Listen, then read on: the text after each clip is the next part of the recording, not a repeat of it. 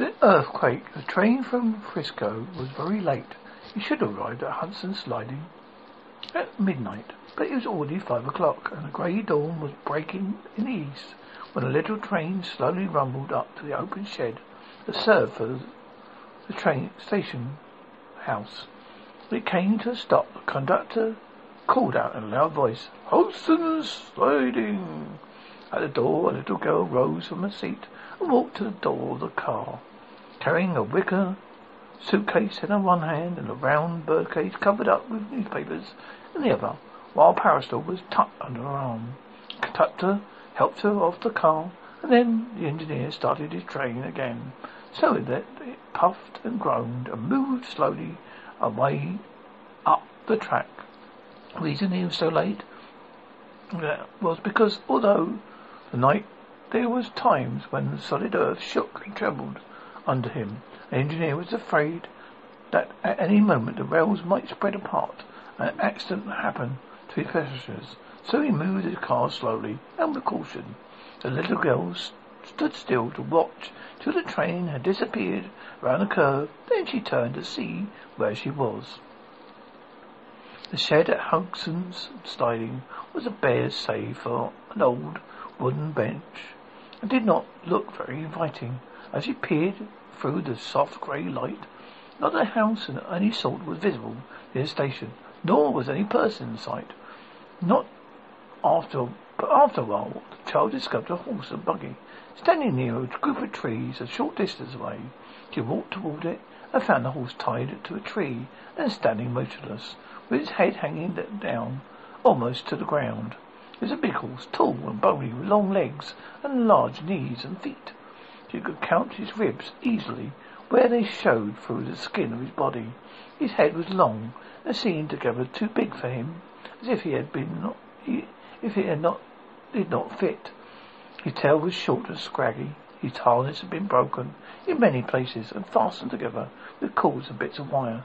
The buggy seemed almost new, for it was shiny top and side curtains. Getting around in front so he could look inside, the girl saw a boy curled up in a seat fast asleep.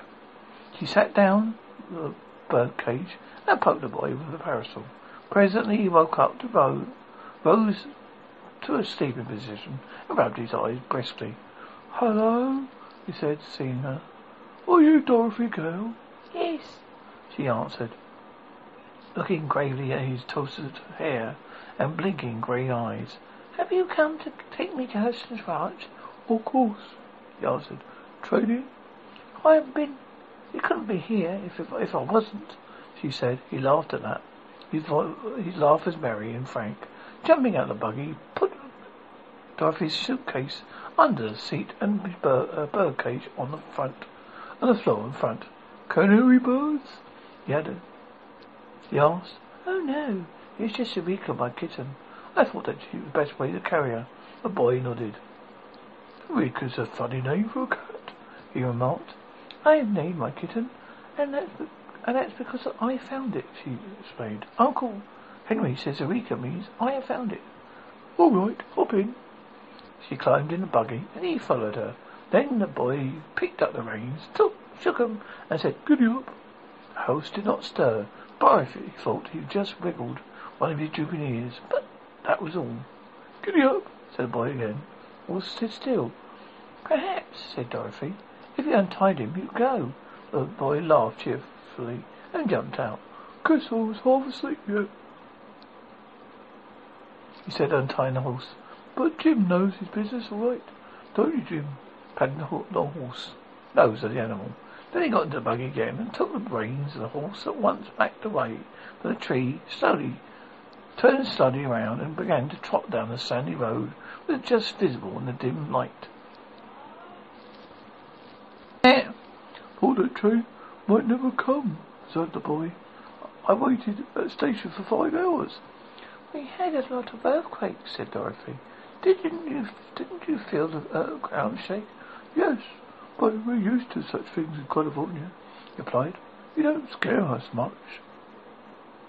"The conductor said it was the worst earthquake he ever knew." "Did he?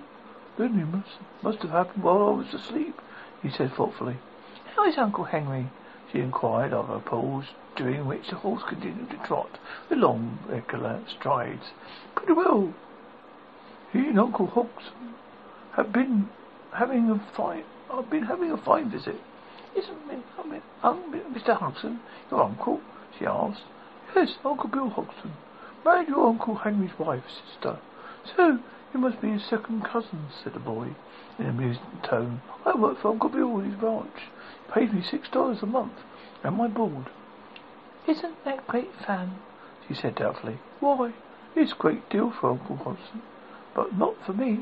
I'm a splendid worker. I work as well as I sleep, he added with a laugh. And what's your name? Said Dorothy, thinking she could like the boy's manner and cheery tone of his voice. Not a pretty one, he answered, as a little ashamed. My whole name is Zebebiah, but folks just call me Zeb. You been to Australia, haven't you? Yes, said with Uncle Henry, she answered. We got to San Francisco a week ago, and Uncle Henry went right to the Hodgson's Barge for a visit. I stayed a few days in the city with some friends. We had to met. How long will you be with us? He asked. Only a day tomorrow. Uncle Henry and I must get back to for Kansas. Been away for a long time, you know, and we're anxious to get home again. The boy flicked a big, bony horse with a whip and looked thoughtful. Then he started to say something to his little companion. Before he could speak, the buggy began to sway dangerously from side to side. The earth seemed to rise up before them. Next minute there was a roar and a sharp crash, and on her side Dorothy saw the ground open, a wild crack, and then came together again. Goodness, she cried, grasping an iron rail of the seat. What was that? That was awful big quake, replied Zeb, with a white face. What has got us that time, Dorothy? The horse never stopped. Had stopped short and stood firm as a rock. Zeb shook his reins and urged him to go, but Jim was stubborn. When the boy cracked his whip and touched the animal's flanks with it, and after a low moan to protest, Jim stepped slowly along the road. Neither the boy nor the girl spoke again for some minutes. There was a breath of danger in the very air, and very few moments of the earth would shake violently. Jim's ears were standing erect upon his head. Every muscle of his big body was tense as he trotted towards home. He was not going very fast, but on his flanks specks of foam began to appear. At times he had trembled like a leaf. The sky had grown dark again. The wind made queer sobbing sounds, swept under the valley. Suddenly there was a rending, tearing sound, and the earth split into another great crack just beneath the spot where the house was standing. A wild neigh of terror, the animal fell boldly into the pit, drawing the buggy and its occupants after him. Dorothy grabbed fast hold of the buggy top, and the boy did the same. The sudden rush to space confused them, so they could not think. Blackness engulfed them on either side. In the breathless silence, they waited for the fall to end and crush them against jagged rocks, or for the earth to close in to them again and bury them forever in the dreadful depths. Horrible sensation, falling in the darkness and terrible noises, proved much more than Dorothy could endure, and for a few moments the little girl lost consciousness. Zeb, being a boy, did not faint, but he was badly frightened, and clung to the buggy seat with a tight grip, expecting every moment would be his last.